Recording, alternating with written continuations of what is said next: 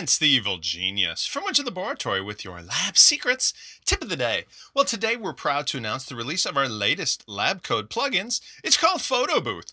PhotoBooth is a way to revitalize the interest by your members in putting their profile avatars on the site.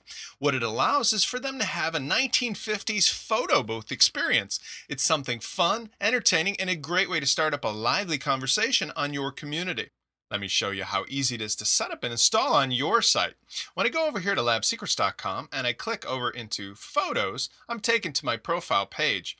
You'll notice that I've got a new option on the menu. It's called Photo Booth. When I click on it, I'm taken to this page.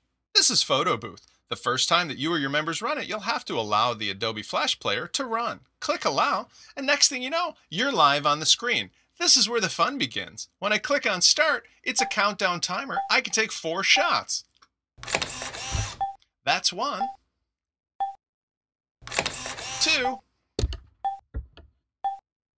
3,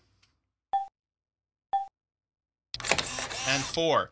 Now, if I like what I see here, I can go ahead and upload it to the site. When I do that, it'll be added to my photos in the photo section. When it says OK, I can go ahead and add a title.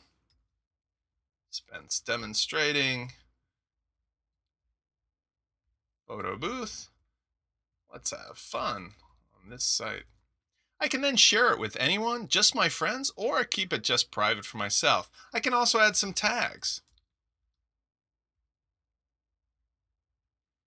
Add those, save the changes, and I'm done.